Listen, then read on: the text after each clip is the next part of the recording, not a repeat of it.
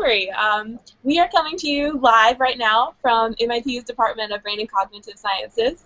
I'm Amy Robinson with Sebastian Seung's Neuroscience Lab, primarily with EyeWire. It's a game to map the brain. You probably know what it is since we're hosting this Hangout.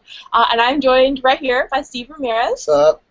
Yeah, who just published a really cool paper on implanting false memories in the brain. Sort of, yeah. yeah, sort of. It's really, really cool, and that's what we're going to be talking about. He'll be answering your questions, just talking about the neuroscience of memory in general. So, also want to introduce, we've got Will Silversmith here. Hello. Hi, I'm Will Silversmith. I'm a developer for EyeWire's website. Yeah, he's the developer. Will builds the front end of EyeWire that you actually play. He's responsible for profiles and all kinds of features. So yeah, I guess without further ado, leave your questions on the event page, which I think you can also get to by the YouTube video, and Steve will answer them. But first, we're going to kind of go over his research. Yeah. So like Amy said, I'm Steve. I'm a graduate student in MIT's Brain and Cognitive Science department. And my work focuses on manipulating memories. So the work that we put out this year kind of builds on our work that we started last year. The idea is that it's possible to go into the brain and find the brain cells that represent, say, one specific memory. And then you find those brain cells and you can trick only those brain cells to respond to just pulses of light. So now you can literally go into the brain and shoot light and, say, reactivate a memory. And that's the work that we put out last year. And then this year we built on that by asking, okay, now that we can shoot light into the brain and reactivate a memory, can we begin to tinker with that memory? Can we, in essence, change the contents of that memory to make it a new but false memory? So let me back up a little bit. Yeah. What does it mean to shoot light into the brain? What do you mean when you say that? Yeah, so we actually have to take these tiny, tiny optic fibers and surgically lower them into the brain, and then we can target them to whatever brain area we want and shoot light into the brain. Like we literally just turn it on. It's like a light switch that we can click on in the brain. That's crazy, and that causes neurons to fire. Yeah, so actually neurons normally don't respond to pulses of light on their own, so we can sort of genetically trick them to artificially install this sort of light-sensitive switch, so that now the neurons that express this light-sensitive switch, we can use light to click those on. That's really amazing. How deep inside the brain do they go? Sorry? How deep do they go? They can go as deep as we want. It's you just have to sort of like predefine how far you want them to go, and they can go anywhere in the brain, high and low, left and right. Oh, sweet. Yeah. I'm sorry, I'm prowling the event pages for questions right now. I wonder, this little EyeWire logo that's popped up. Weird. It's like shameless self-promotion. I wonder if the live viewers are seeing an EyeWire logo or our faces. Oh, back to our faces. Okay. So you guys, can you go into a little bit deeper explanation of what you actually did? Yeah. Yeah. Okay, so let's say, so we know that we can find part of a memory in the brain. So let's say we take our animals and we put them in two completely different boxes, right? We'll call them box A and box B. So here, I'll make props for you. Okay, box A and box B. So we take our animals and we put them in box A, and we find the memory for box A. So you find the memory. Yeah, like we go into the brain, we see which brain cells light up when the animal is in box A. And How do you see that? So every time a brain cell is active, they leave behind a sort of genetic footprint. So we can go into the brain and look for those footprints, and that lets us know that a memory was just being processed in that area. Cool. So let's say we find the memory for box A. So now, the next day, and we make the brain cells that represent that memory, only the brain cells that represent box A, we make those cells now sensitive to pulses of light. So now, the next day, let's say we put the animals in a completely different box, not box A or B, just a completely different box that they've never been in before. T-Rex box. And T-Rex box. And we put the animals in the T-Rex box, and now we can shoot light into the brain to reactivate the memory of box A. So in these experiments, we asked what would happen if while the animals were in box A, while they were recalling the memory of box A, but while they were in the dinosaur box, and then we give them just a couple of mild foot shocks. So we're using light to reactivate the memory of box A while they're getting a couple of mild foot shocks to try to artificially connect the two. So we're just trying to connect the dots between the two. So to test if we had actually done that, when we put the animals back either in box A or in box B, they should show fear behavior in box A, but not in box B. And that's exactly what we see. So it's arguing that we were able to artificially connect the memory of box A and some kind of aversive, fearful information, such as a couple of mild foot shocks. So that's what we're calling a new but false memory, because we took a memory for a neutral environment and basically updated it with aversive information and turned it into a fear memory. That's really crazy. So an analogy might be, say I'm at a scary movie. Mm-hmm. Say I'm at Pixar's Monsters University. Good movie. It's not really scary, but there's a scary part in it. Mm-hmm. And say, okay, so it's scary when the monsters are trying to be scary. And then later you go to the beach, and if you were able to reactivate the part of my brain that was active when I was experiencing the scary part of a movie while I was at a beach, which is really nice and calm, I would be scared at the beach. You should, yeah, at that moment, theoretically, you should begin to display this kind of fearful behavior of being at the beach because you've artificially made that kind of connection. That's really cool. Yeah, and actually, just to completely put this out there, one of the most common questions we get is, why fear? Like, that sounds kind of evil, like we're these evil scientists in white coats, right? And the reality of it is that fear behavior is really easy to measure. The animal is either moving around, exploring a safe environment, minding its own business, or when it's displaying fear behavior, it's kind of crouched, huddled in a corner. It's what we call freezing behavior. So freezing behavior is sort of a binary output. The animal is either completely staying still with this deer in headlights look, or they're moving around, like I said, minding their own business in a box. Now, that said, there are a group of talented grad students and postdocs in the lab who are now trying to do these exact experiments with pleasurable memories. So it can have a slightly happier ending, and that is something that's being worked on right now, so that it's not all just fear that we're working on. Nice. So you're going to figure out if maybe I can condition my brain to associate beach vacations with learning something very hard so that I love it. It's a little bit a ways out there, but we're starting with just memories of female mice and male mice. So that's about as simple as a pleasurable memory gets. So. Okay. Okay. So let me see. Well, do you have any questions for Steve? I'm going to check the event pages and see if anyone has any questions on just neuroscience of memory in general. Sure. So when you were talking about how you identify the fearful memory, and you said it had some sort of a genetic signature, what does that look like? Is that like using an fMRI technique, or is that using another kind of like optogenetic technique? Right, so that is a fantastic question. So you can think of it as a sort of molecular fMRI, something that doesn't exist in humans yet. So cool. Uh-oh, I've lost your sound. So every time a brain cell is active, there's a whole host of events that happen inside of the cell. There's a whole bunch of molecular baton handoffs, so on and so forth. Now, one of the things that happens is the activation of a really specific set of genes. And those genes are called activity-dependent genes because their expression depends on the activity of the cell. So those genes are only active whenever a brain cell is active. So that means that in a very real sense, those genes have biological sensors that know when a brain cell is turned on. So that means that whenever a brain cell is on, we can go and look for those biological sensors and see, are they turned on? Is this gene expressing? Because if it is, we know that that brain cell was recently active. I see. So you can see this. Exactly. It's when neurons, they look a little different. Yeah, just a tiny bit, right? I'm sorry. Making analogies here. But yeah, you can actually go in and see what was recently turned on, what was recently turned off, and it's basically by trying to identify these genes that are only turned on when brain cells are active. So let's say, for example, you're making a memory, right? When you're making a memory, there's a really specific subset of your brain cells that are active when you're making that memory. So only those brain cells now will contain this, these genes that are turned on. So you can just go in and sort of do a little scavenger hunt looking for those genes, and that'll indirectly tell you that those cells were just turned on. So that's how you can tell sort of where a memory has been processed throughout the brain. So that's really incredible then, that we already know that there are like certain genes we already know that there are certain genes that are strongly associated with forming memories and things like that then.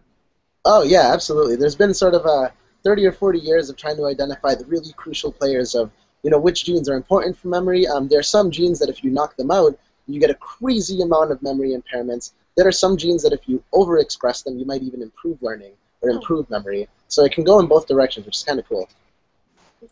That's fabulous. Yeah.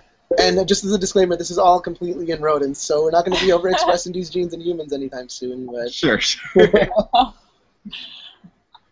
we have actually a question from Rebecca Balter from the Google Plus event page, and she asks, which brain regions were the neurons in for the mouse and box experiment? How many neurons did you activate to create, I guess, the memory of the box experience? Thousands, hundreds? Okay, so the brain region we're working in is called the hippocampus. So we started with the hippocampus because there's basically been decades and decades worth of research that suggests that the hippocampus is really involved in processing the kinds of memories that we hold near and dear, like the time you got into college, memory of a first kiss, what you had for breakfast this morning. Red Bull. Red Bull, yeah. Lots of coffee, 2 or 3 cups of coffee if you need. So you need your hippocampus to really make those kinds of memories that are literally your personal autobiography over time. So it made it a logical place for us to start and go in and maybe try to find certain parts of a memory. And now, the question as to whether it's hundreds or thousands, this is what really surprised us is, if it's one thing that I hope, or one of a couple of things that I hope everybody takes away from this, is that the movie Eternal Sunshine of the Spotless Mind got one really important thing wrong, and that's that memories aren't located in tiny little patches of the brain. It's not like you can go into the brain and say, oh, here is a memory, or here is a memory. They're distributed throughout the brain. So memories are processed throughout the brain, high and low, ancient and modern parts of the brain, and they're really distributed throughout the brain. So the part of the hippocampus that we were working on, I would say, had in the order of thousands to maybe tens of thousands of neurons that we could activate, and this basically jump-started the recollection of a memory. So the answer is definitely in the thousands, more so than in the hundreds, but not in the millions either. So it's somewhere there in the middle. And that's in a mouse. Do you know how many neurons are in a mouse brain? Yeah, okay, so in humans, it's about 100 billion. In mice, it's a lot less than that. Because a mouse brain is, what, this big-ish? Yeah, a mouse brain is about this big. Human brain's this big. Is about this big. Yeah, about this big. And actually we had another question from Ashmore in chat, from Ashley Morin. So we're also taking questions in EyeWire chat, which is awesome.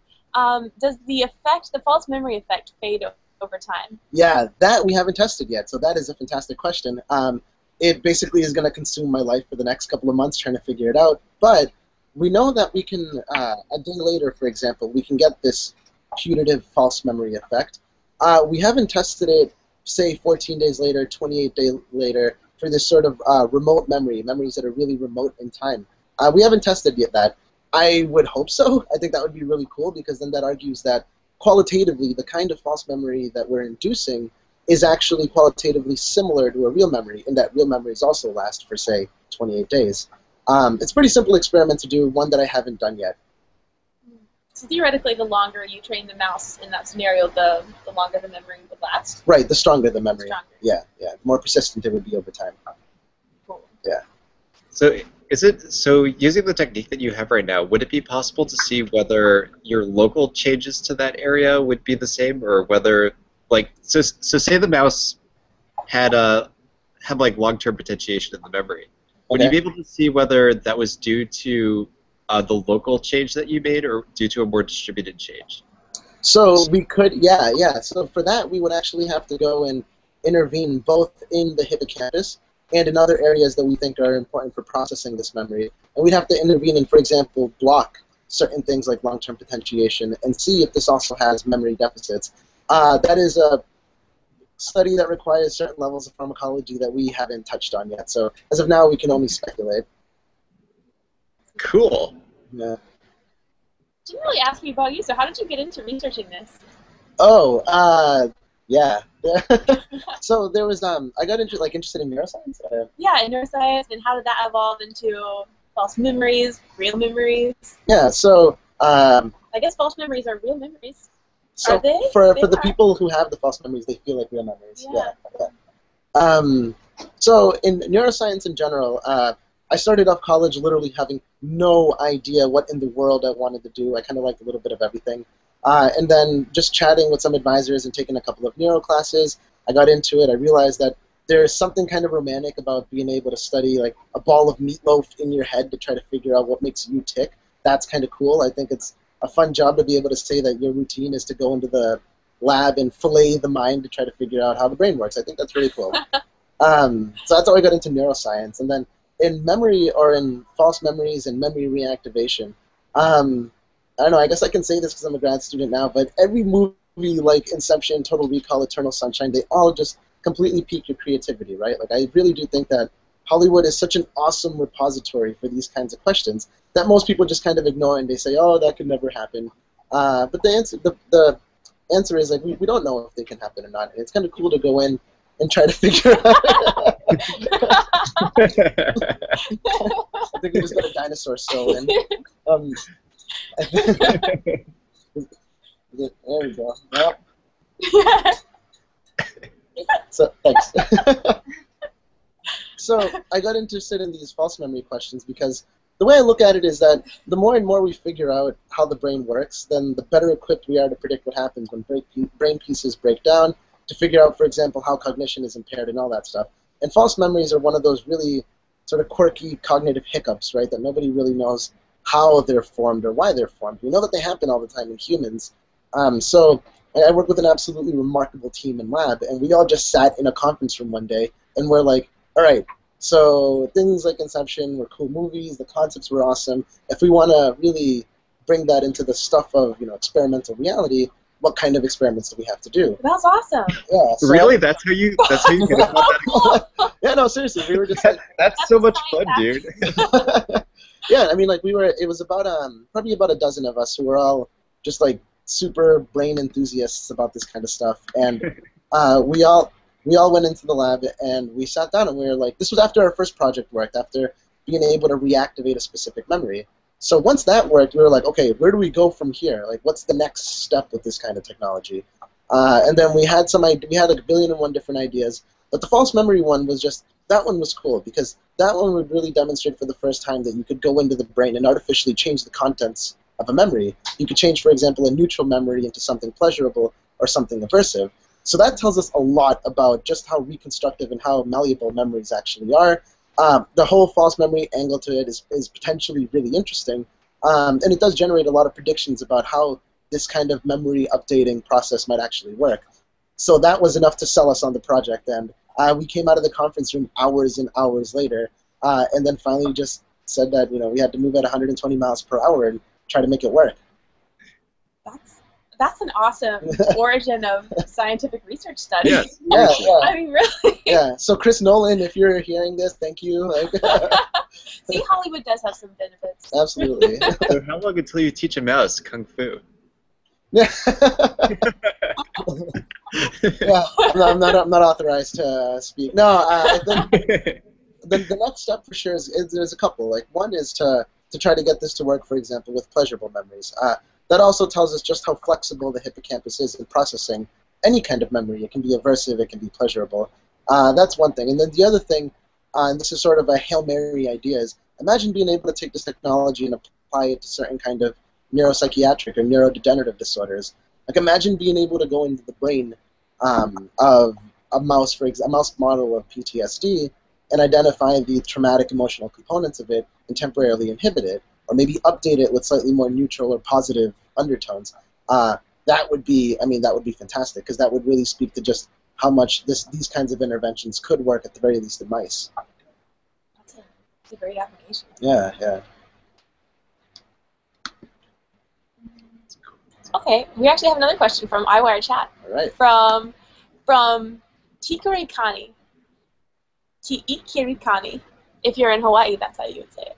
So, I've never been. Yeah, I used to live in Honolulu. Oh, I'm jealous. Okay, so I think we all need like MIT brain retreat Hawaii. In Hawaii, yeah, Yeah, that needs to happen. That would be.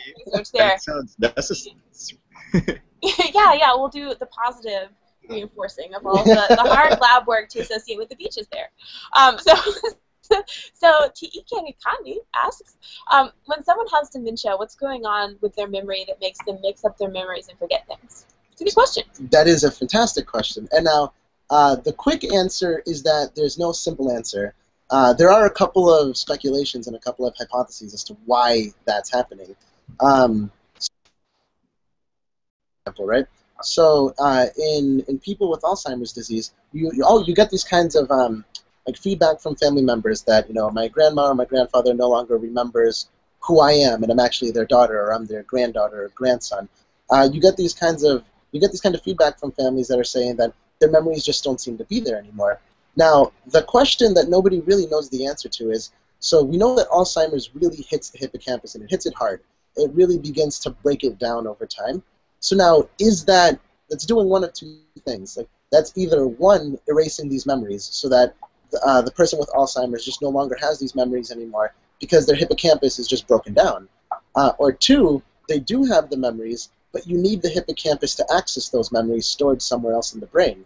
So no one knows the answer to that. Is it the memories that are erased, or because the hippocampus is broken, we just can't access those memories anymore? It's one of those two things, or maybe it's a little bit of both. But yeah, I mean, we just know that with things like Alzheimer's, that when they hit the hippocampus, it gets rid of that ability to actually recall certain kinds of memories, especially ones more recent memories, right, that happened, for example, right before the onset of Alzheimer's. But it's a great question. I mean, it's something that's being studied by hundreds, if not thousands, of labs worldwide right now to try to get at that answer, and potentially to try to reverse it, too. Oh, okay. That was a good question. Sorry, we were reading chat, and T.E. Kirikani is Finnish, not from Finland. We were not, close. Not Hawaiian. We were only up by a couple of miles. They both there's water near both of them. Yeah. They both have land. Yeah. People, presumably. Okay, so we don't have any other live questions, and we got 8 minutes left. All right. So, how about I take this laptop around? Can you show us your lab? Yeah, go. Absolutely. This is a huge lab. So you work with Tonegawa, who's a Nobel Prize winner, right? Yeah. That's pretty legit. These are our next door neighbors. He actually has a pretty awesome story because he won the Nobel Prize in the late 80s for immunology, and basically just decided, you know what, I am no longer interested in immunology. Brain science is the next frontier because we don't really know what's happening in between our ears. Things like consciousness and all these lofty topics, nobody really has a direct answer to them. So for him, he thought that is the next frontier. So I want to go, and he completely just switched fields. And now a couple of decades later, here we are. That's awesome. Yeah. Not like Sebastian Seung. He was a theoretical physicist. And he was like, I want to change the world with neuroscience. Yeah. So we can give you a tour of the lab. There's going to be, every single lab bench is, I like to think that they're a reflection of the thought processes that are going on in the people who own those lab benches. So as you're going to see, they're all complete and utter messes. And none of them are organized at all. This is probably one of the more organized ones behind us. And this is where all the wet lab stuff happens, pipetting, making random reagents, mixing chemical A with chemical B, hoping it doesn't explode.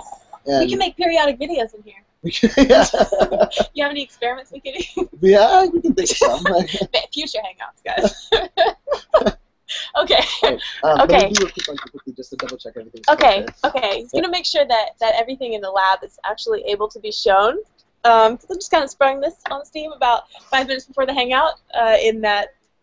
Oh yeah, we're going to do a lab tour with you guys. This is a really large lab. So we're doing a Hangout, a virtual tour of Seung Lab on Thursday, and so you'll see the size difference. We're much smaller. Yeah. Much better. Let's do it. All right. So one thing you're also going to notice is that every single one of these lab benches more or less looks the exact same. They all just kind of have a whole bunch of bottles of shenanigans. Yeah, look at all that. What is all this stuff? I don't know. We've got to do chemistry videos in here, guys.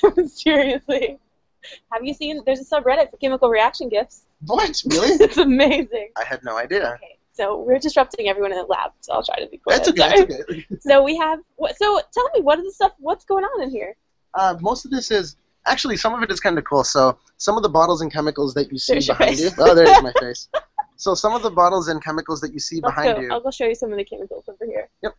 So what is that? Gold dust? We can. What's that stuff? I don't know, actually. I don't know what half of this stuff is. No, but so some of the chemicals are, let's say you form a memory, and let's say you want to go into the brain and physically identify the brain cells that are holding on to that memory. There's a lot of these that we can mix and basically go in and stain the brain, and then what we can see is a memory light up. That's About cool. half of this is dedicated to that. Wow. And then the other half is dedicated to like minutia and who knows what. Wow. Well, making it happen, man. Yeah. So this lab keeps going. Wow, there's a lot. Yeah. Look, here's Jack Sparrow. Captain Jack? A daily influence. Yes, it's so nice to have daily influence. Be Whoa. rebellious. Wow, there's a lot of little tubes back there. Yeah, we get a great view here. Oh yeah, here. You want to let's look at the view out there, lab. This is pretty awesome, actually. This is, if you can see it, I can't see this. So that is our building that is straight out of a Dr. Seuss novel. But Yeah. it's really pretty. Stata Center. It's Dr. really Stata. awesome. Yeah. Yeah, it's like that iconic MIT building. Yeah. What else? Is there anything moving that we can see? I don't think there's anything moving right now that I know of. And sorry if this is shaky. I'm literally just walking around with my laptop. What's this? Sorry? What's this? Look at this. Oh, surgery center? It's just, yeah, Maybe. small surgery center. Small surgery center. This is more, let's see. Oh. Stuff. Ooh, can I see the surgery center? I've never seen that before. Did I show that? I don't know. Let's err on the side of maybe not, just to be Okay. sure. Okay. We can describe it to you. Yeah, there's foil. There's a lot of tinfoil. Yeah, there's surprisingly.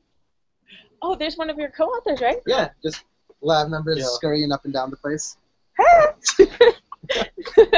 Science happens here. They're going to do something very important, I'm sure. Okay, let's see what else. We've got 3 minutes left. Trying to think what else. Let's see if we can. Biohazard.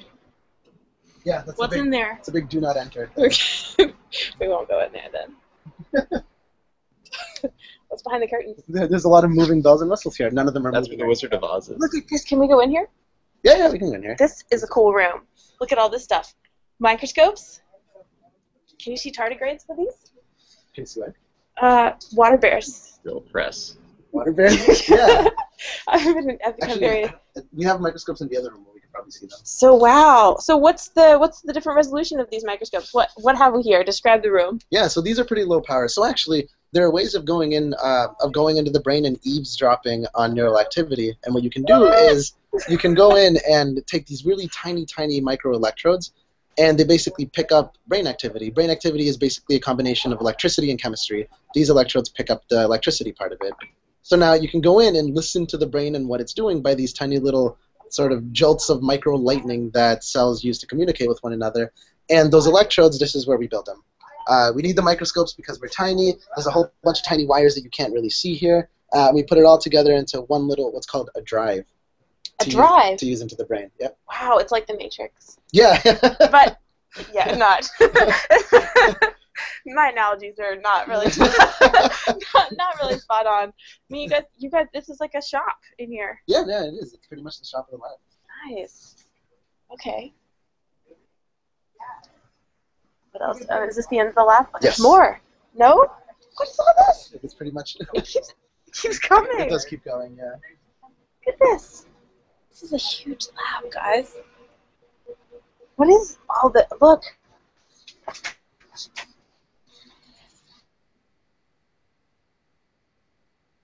Uh-oh. Is everything frozen? This is yeah. Okay, we're gonna have to come and do some cool chemistry experiments in here. Okay, well, so we've got 1 minute left, All right. and I'm gonna get us in front of some like pipettes or something, some science stuff. This. Yes. So we did a hangout with Google Science Fair one time, Yay. and the last question they asked me was, what advice, if you could go back and give your 15-year-old self a piece of advice, what would you give? So that's what I'm posing to you. All right. I would say start drinking coffee earlier. Coffee is a really good thing. No, in all seriousness, I would say it took me a while to find out what it is that I actually wanted to do because I was kind of in the middle. I was kind of dabbling in all sorts of fields, and I would just say start that even earlier. Like, there's never any reason to hyper specialize too early. Like, completely try to make yourself as well-rounded as possible because science is such an important part of my daily routine, but there's a billion and one other things that also sort of coloring your daily routine, right? It can be anything from like softball to Shakespeare. It doesn't matter. So I would just tell myself, if I were 15 years old, is to go and just explore everything like crazy, because all of it at some point is going to be useful knowledge, whether you know it at that time or not. That's awesome. I mean, after all, you guys got inspired by Hollywood movies. Yeah, exactly. And then made Watch some a lot of science revolutionary fiction. research. Yeah, well, that's awesome. Well, very cool. Okay, so thank you so much, by the way, for your time. My pleasure.